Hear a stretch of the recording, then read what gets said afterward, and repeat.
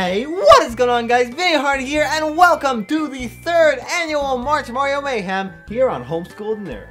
Yes, that is right, we are once again taking the entire month of March to talk about Mario. Just Mario all Monday, every Monday, just a whole bunch of Mario. I'll also be posting other people's Mario related videos from, my friends as well as YouTubers that I watch, just so that you guys can have some Mario content on days that we don't upload a video, because I can't do that many videos obviously. As well as putting some of my favorite artwork from DeviantArt onto my favorites on my DeviantArt profile, so you can check out the social links in the description below. I'll have links to all of them down there.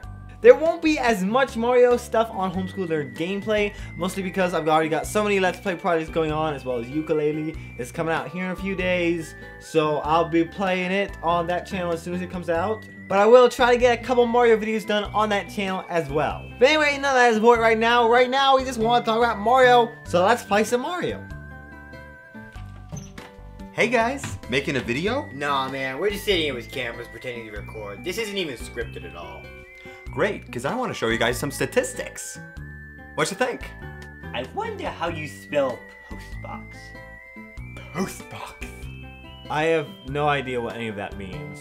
Turns out there's way more guys than girls watching our videos. The red area here represents all the times that Joe was in a video. The blue area represents all the times that guys actually watched our videos. I don't like it. That's a lot of blue. So wait, girls don't like our channel? Well, some of them do. Yeah, but they're not watching for the content. I mean, Mom is, and Grandma, and my girlfriend. But aside from that, they're not watching for anything that I did. They're watching for Joe. I mean, just look at him. What? Oh man, wait, I think I figured it out. I mean, it's so offensive. A princess gets kidnapped by a turtle and has to be saved by a fat plumber? I mean, that's like 30 Shades of Grey sexist. Don't you mean 50 Shades of Grey?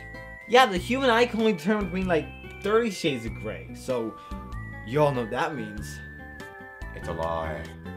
Oh man, sure wish I had $1 for every time I thought that. Oh man, there's gotta be some way that we can win ladies back to our channel. Joe, do you got anything? I do have something. Joe, what's that? Joe, you're amazing. Did you just puke out a game? That's right, it's Super Princess Peach, a game released for the Nintendo DS in 2006, which reversed the whole princess saving cliche, giving us the opportunity to play as Princess Peach on a quest to save Mario, and see the true power of the Princess of Peaches. That sounds kind of inappropriate now that I think about it. A lot of people really hate Peach and act like having her be the damsel of distress in every single game is the worst thing ever. Honestly, I don't really mind her being the damsel in distress, though at the same time, it is cool when she gets her own spin-off things. She may be the damsel in distress a lot of times, but when she has to, she can actually kick a lot of butt. One instance that comes to mind is of course Super Smash Bros, but Peach has actually always been designed to be a strong, albeit delicate character. She's got an independent nature, often going off doing her own thing, leaving her ward Toadsworth having to worry about her well-being. I mean, don't get me wrong, Peach has her bad sides to be sure. She seems like a ditz most of the time, and she can get kidnapped by pretty much anything and everything, whether it has hands or not. But being weak-hearted is not one of those flaws. One of my favorite versions of Peach actually comes from the Super Mario Adventures comic strip that ran in the Nintendo Power magazine in the 1990s. In it, not only was Peach really competent a lot of times, but she actually stole a show from Mario and Luigi a couple of times. And also, she looks really hot in overalls. So I know it's kind of off topic, but in the comic series, Luigi traded clothes with the princess. I mean, you don't think about it much when you're just reading it, but when you stop thinking about it, Luigi just like stripped the unconscious princess so he could change into her gown and go save Mario. I don't want to think about this now that I'm saying it. Anywho, Super Princess Peach. It's the first time Peach has gotten a game all to herself, and believe it or not, it's actually really charming. The game starts out with Bowser searching for some 5 scepter, which is said to have a lot of power. What kind of power, you ask? Emotional power. After using it in Peach's castle, Toads all get thrown into a frenzy of different emotions, and Bowser's troops are able to capture Mario, Luigi, and Toad.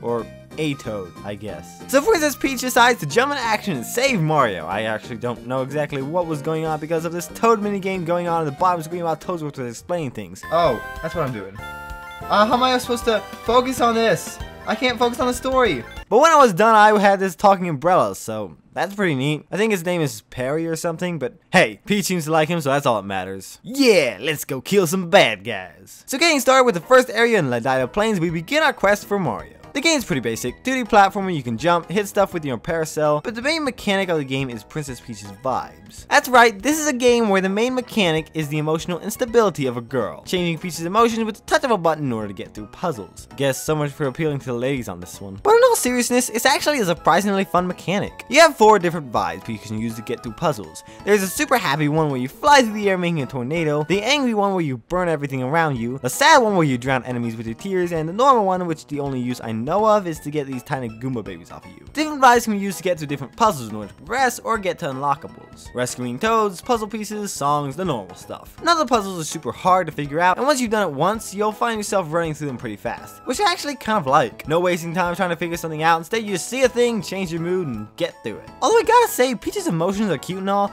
but they sometimes throw the feeling off a bit. Oh look, a hot air balloon! This'll be so peaceful, floating through the air without a care in the world. But wait, how do I make it go? Oh yeah! This isn't exactly what I had in mind, but whatever. Outside of puzzles, the most handy vibe is definitely the tornado vibe, as it allows you to fly through the air, saving yourself from fatal falls, as well as avoiding the more difficult platforming challenges. Oh no, look at all these spears! Looks like it's a real platforming challenge coming up, ladies and gentlemen. Skill mode engaged! Alright, I did it! And I didn't even have to do it right. And that just goes to show, ladies and gentlemen, that sometimes the most powerful weapon in the world is a woman's emotions. Maybe I should cut that one out. How long you're able to use different vibes is determined by your vibe gauge, which can be upgraded at the store and refilled during levels by collecting these blue vibe orb thingies or by devouring enemies with your parasol. Oh, just look at that Koopa. He looks so happy, strolling around having a good time. I think I just peed myself. Goodbye, bubbly bird! The sprites in this game are really adorable. It has the same style of graphics as the Mario and Luigi series, but something about Peach's emotions just really gets to me. And don't even get me started on all the enemies with their varying emotions. And also I gotta say, considering Peach constantly gets kidnapped, she seems to be handling herself pretty well out there. As for the music, it's really catchy. I especially like how there are different versions of all the songs based on what vibe power you're using, whether angry, happy, or sad. It changes up the music to correlate to that mood. It's awesome. The only thing I really have to complain about in this game is probably the platforming. Peach slides around quite a bit, which isn't unusual for Mario games, but for some reason I just have even more trouble with the platforming in this game than I do in even normal Mario games. Then again, that very well could have something to do with the fact that the game's primary focus isn't generally on platforming, especially when you take into account that the tornado vibe allows you to fly through platforming segments. However, when your vibe gauge runs out or the game doesn't let you fly, it can get pretty frustrating. Fortunately, however, you can purchase an upgrade in the shop for your umbrella, which allows you to hover for short periods, which makes platforming segments like these much easier. Speaking of the shop, there's a shop in this game. It's mostly just a place where you can spend your coins while buying a few upgrades and unlockables. Sadly, the items are limited as any abilities you actually need are given to you in the levels you need them in. Aside from upgrading your health and vibe gauge, the only really handy bonus items are the Pound Umbrella, which allows you to perform a ground pound, and the previously mentioned Float Umbrella. The other abilities are certainly interesting, not really very useful outside of their specific segments they're designed for, but what else is new? There's the one that allows you to do this, so that's pretty cool. And then there's a submarine one that allows you to go underwater in segments. Kind of annoying thing is, in order to defeat enemies, you have to blow bubbles at them by blowing into the mic, which I kind of have a love-hate relationship. On one hand, it's cool they have some interactivity like this, but at the same time, yeah.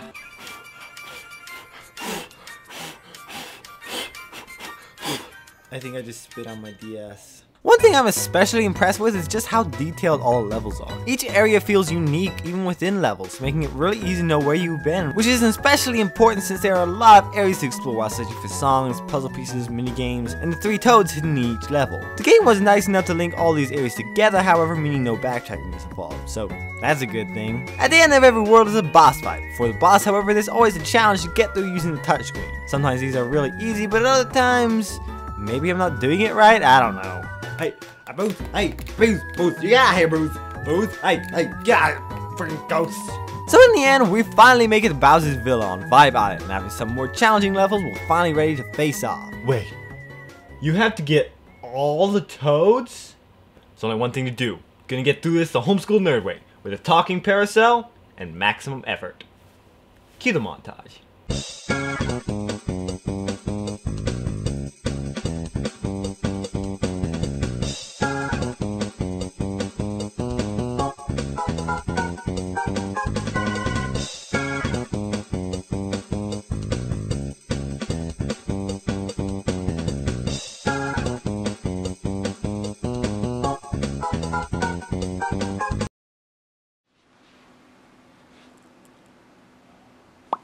I did it.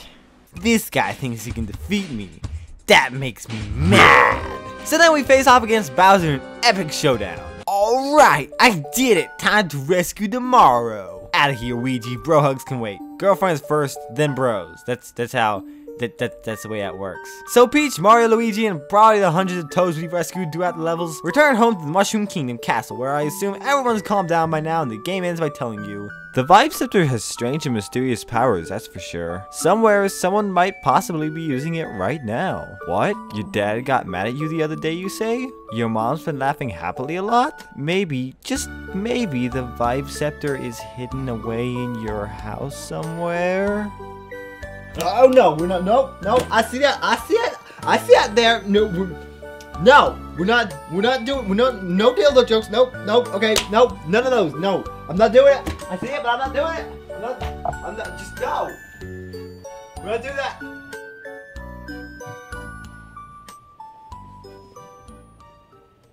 Go. Hey guys, thank you so much for watching this video. It really means a lot. If you enjoyed it, be sure to give it a thumbs up. And if you want to watch more, then you can check out this video I did last week of reading some of you guys' comments while playing Super Mario Run. It was a good old time. And also, if you want to see more Super Princess Peach, you can check out this video I did on Homeschooled Nerd Plays, where I play Super Princess Peach. It's the first in a series. I think I'll do more. I don't know. It was whatever. Anyway, I'll see you guys next Monday for a new March Mario Mayhem video. Till then, take it easy. Homeschooled Nerd, signing out.